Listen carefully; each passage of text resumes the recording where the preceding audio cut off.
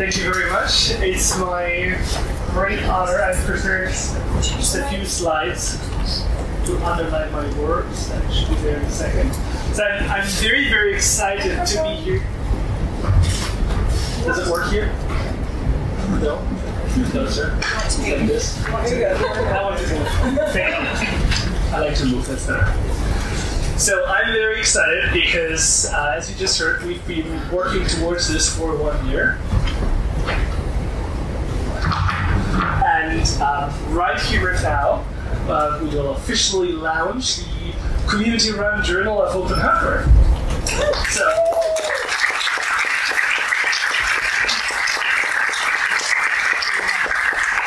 it's my honor to represent the editorial board here, but it's really thanks to all the amazing people that made it happen, and most of them came from, last year, so this was our group photo taken last year, and as you already heard, there were loads of discussions, and one of the discussions that we had is that it would be really useful to have an academic peer review process for some of the open hardware work.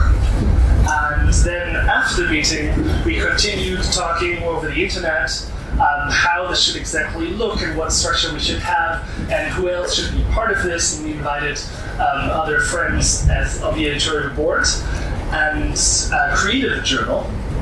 And there's still the question though, why do we need yet another academic journal? There are tons of journals out there, and all the academics among you will probably have had this experience. Oh, Nature Communication Group is launching yet another journal. Do we really need that? So we feel really strongly that we do need this journal, and we think it's also relevant to people who are not academics for the following reasons.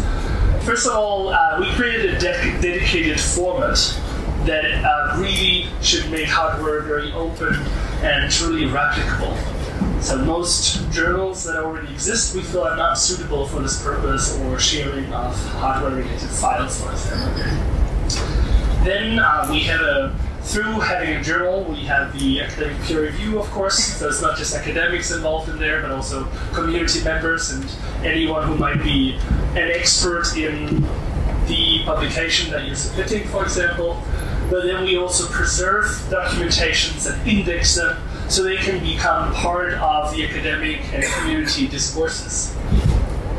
And this doesn't yet seem too unusual maybe for an academic journal. It is a new structure, but the next 3 points are something that we think are even more unusual and that we feel very passionate about. One thing is that we want to have a very inclusive publishing platform, which is not only for academics, but also for community members and hardware professionals to exchange together on this platform.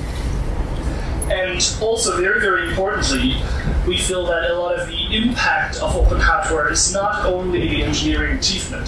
Sometimes someone designs a really amazing piece of open hardware that an engineering professional could do better in a closed way, maybe.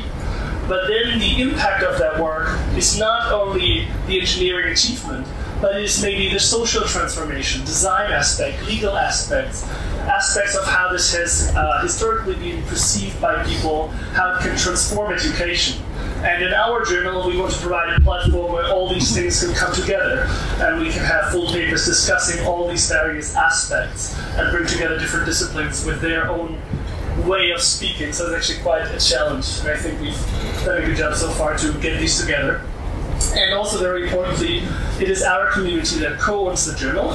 We run this in a partnership with the Open Scholarship Ubiquity Press, but we co-own it, so this means that we control the values of the journal and how accessible it is, and the pricing and development goals.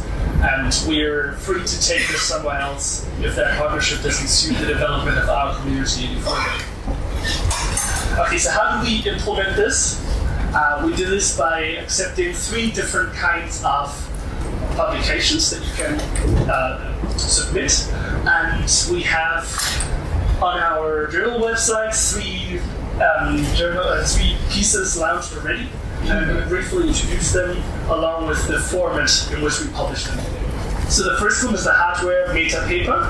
We call it meta paper because it's supposed to be a concise paper in which you explain the general goal of your project and your design approach. How do you make sure that it's replicable?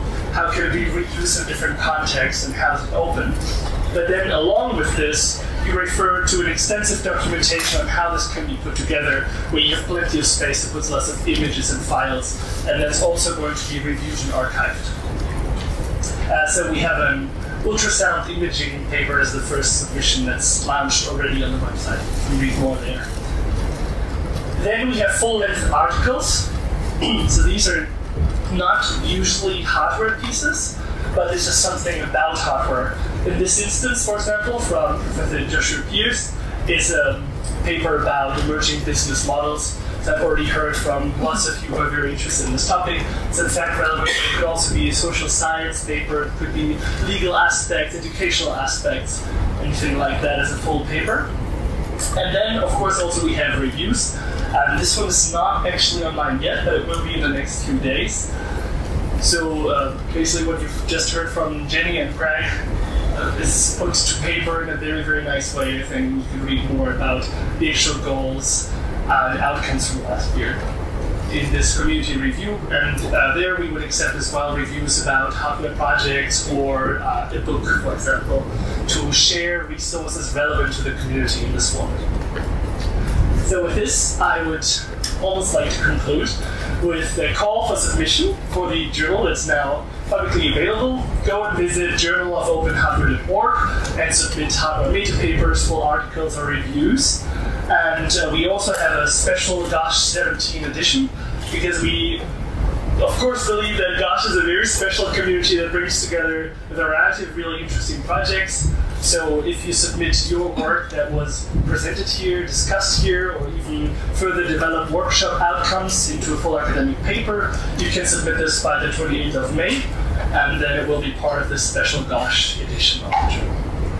And of course, I've already mentioned that it's not really just me, but it's a whole editorial board. Lots of them have been present in last year's GOSH for this.